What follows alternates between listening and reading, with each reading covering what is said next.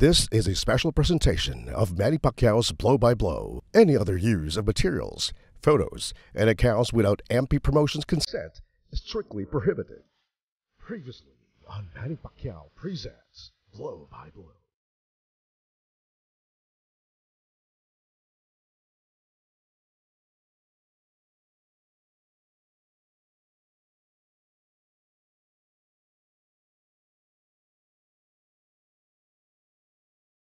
Ito po mga highlights ng laban, hindi po masyado nagtagal because in the first round, nagkaroon ng flash knockdown scored by Bautista.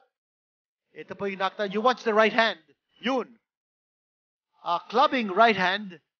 Makita po natin with that beautiful angle from our cameraman. Bagsak po si Neri. That was a flash knockdown. Tapos ito na. Yung atake ni Neri. And that punch to the side of the body. The left hand to the side of the body, that did the damage. Neri going down, holding on to his rib cage. Let's hope it's not fractured. Yan po, nagtapos. Sampaga kontra Lofranco. Round number 1, there was that flash knockdown. Scored a left hook, and down went Lofranco.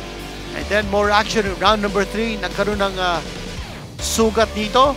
Si Lofranco, as you see that blood now trickling from that cut inflicted by an accidental headbutt.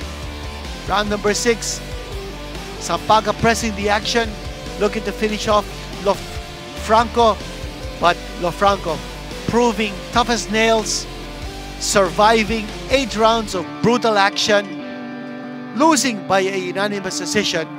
And there's your winner, Arvin John Sampaga, by a unanimous decision.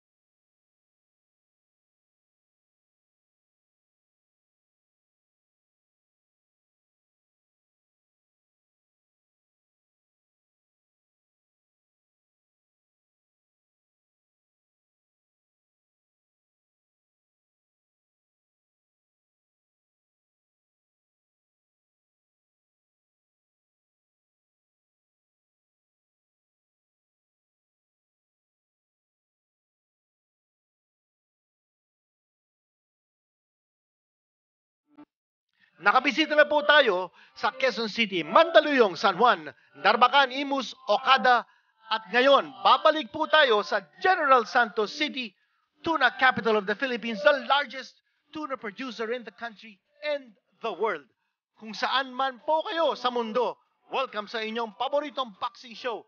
Manny Pacquiao presents Blow by Blow in partnership with San Miguel Beer. Ito po ang inyong lingkod, ang inyong kaboxing, Kinito Henson Dadin. Panuorin po natin ang mga promising at up-and-coming mandirigma na ang pangarap ay sundan, mga yapak ng ating bayani, 8th Division World Champion, Manny Pacquiao.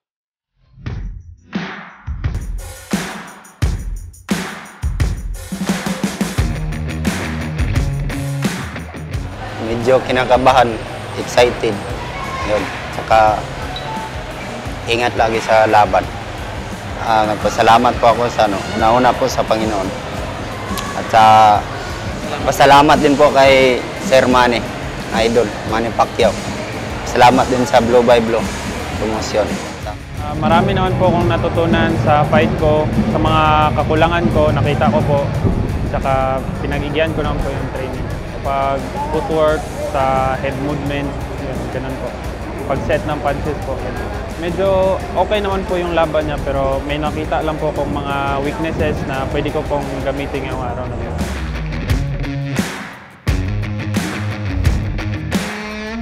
Magandang gabi po sa inyong lahat, mga kaboxing.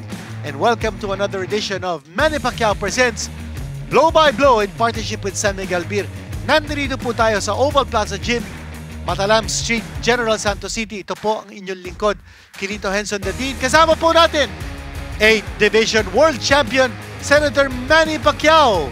And with him, mga big bosses natin, mga producers ng Manny Pacquiao Presents Blow by Blow, Miss Ma'am Marife Barrera and Ma'am Len Tomas. And our featured bout will be a 4-rounder in the lightweight division, Bacosa kontra Pangantao. Magandang laban ito. 19 years old po si Bacosa. He stands 5'9". Matangad siya with a big 73-inch wingspan. Pangantao is 69-inch reach. Ito na po ang ating ring announcer, Bobby Mondehar. Ladies and gentlemen, introducing the fighter coming into the ring, Noel Pangantao.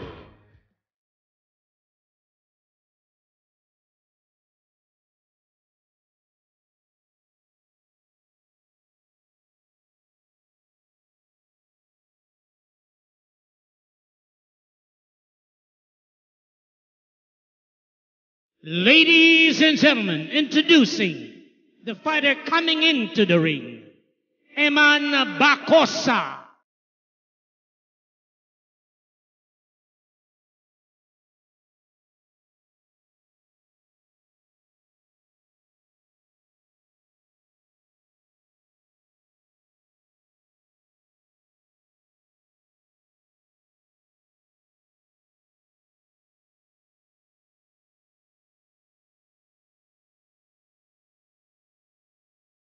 Ladies and gentlemen, Manny Pacquiao presents Blow by Blow here at Oval Plaza, General Santos City, in partnership with San Miguel Beer, in coordination with Mayor Lori Lee Pacquiao.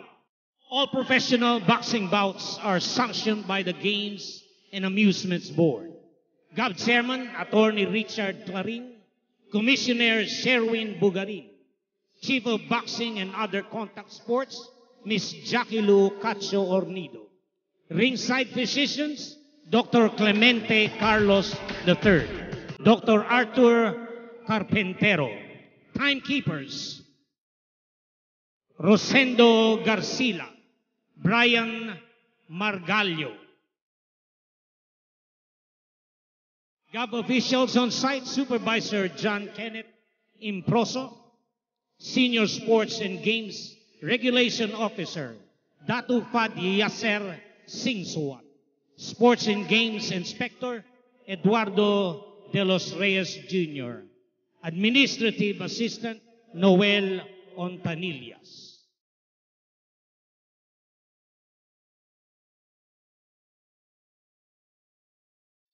Ladies and gentlemen, introducing the fighter fighting out of the blue corner. He weighed in at 133.5 pounds. He has a record of no win, 1 loss. Fighting out of Fairtex Fight Team, BF Homes, Parañaque City. Ladies and gentlemen, Noel Pangantao. Pangantao. Right across the ring, fighting out of the red corner. He weighed in at 136.6 pounds. He has a record of no win, no loss, 1 draw. Fighting out of Wildcard Boxing Gym, General Santos City. Ladies and gentlemen, Eman Bacosa. Bacosa. Judges at ringside, Jamie Matt and Sabas Ponpon Jr., Marlon Neri III, And third man in the ring, referee Fernando Pacquiao II. This will be 4 rounds of professional boxing. Boxers. All right, gentlemen, this is 4 rounds of boxing. I want you to protect yourselves and follow my commands at all time. No hitting behind the head and keep your punches up. Is that clear? That's glove, back to your corner. Yan po, narinig natin ang third man in the ring. Si referee Fernando Pacquiao II. Itong laban Bacosa with a distinct height advantage. 5'9" po siya against Pangantao. Si Bacosa coming off that split draw with Jomel Kudyamat in September last year. Ito na po. Bakbakan na kaagad. Pangantao attacking Eman Bacosa. Pumagsak si Pangantao. Eman Bacosa scoring a knockdown in the first round. Some shots to the head, some shots to the body. Hindi na yata tatayo to. It's over! It's over! Unbelievable ending. Umatake si Pangantao, but Eman Bacosa countering, and he's in tears. He is in tears. Bangko. Grabe nangyari dito. And he's on his knees, Eman Bacosa, thanking the Lord for this big victory. His first win as a professional. At tuwan-tuwa po ang ating 8th Division World Champion, Senator Manny Pacquiao. You see him smiling and giving the thumbs up. Eman Bacosa scoring a first-round knockout over Noel Pangantao. And Pangantao now leaving the ring. And Eman Bacosa acknowledging the cheers of the crowd. He was in tears. And, you know, this is a landmark victory. Itong unang-unang panalo niya as a professional. Watch the punch of the round. Ito po nangyari. Umatake doon si Pangantao. So back on his heels was Eman Bacosa. And then, catching him with the flurry to the head. Yun, a right hand to the temple, and that did the damage. Pangantao going down, and Eman Bacosa. Ladies and gentlemen, the time, 32 seconds in the first round, as referee Pacquiao stops the fight. Winner by technical knockout, Eman Bacosa. And there is your winner, Eman Bacosa. 32 seconds of the first round, making short work of Noel Pangantao. Grabe yung nangyari. Umatake si Pangantao, and Bacosa was back on his heels. And then he went over to the ropes. His back was against the ropes. Kumounter siya.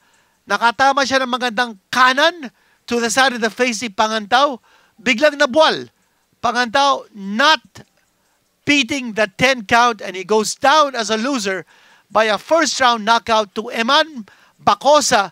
Now, this was scheduled for 4 rounds in the lightweight division. Eman Bacosa going over to 8th Division World Champion. Senator Manny Pacquiao getting a warm embrace and kisses. Oh my gosh. Eman Bacosa has scored a scintillating knockout in the first round. And everyone is so happy. I think the only one who is unhappy is Noel Pangantao kasi siya po natalo by first-round knockout. But ito po ang highlights ng laban between Bacosa and Pangantao in the lightweight division. Ito po, umatake si Pangantao. Tapos, tinamaan siya ni Pangantao. Actually, umatake si Bacosa. And then Bacosa just raining blows. His back was against the ropes. Ito yung atake ni Pangantao. He was aggressive. And then he's back against the ropes. Basta, suntok lang ng suntok si Bacosa. Natamaan niya si Pangantao. Down he went for the 10 count. And Eman Bacosa, a winner by a first-round knockout. Now up next, ito panuuri po natin, PBF Flyweight Championship on the line. Dumambag kontra Hibuela. Next on Blow by Blow.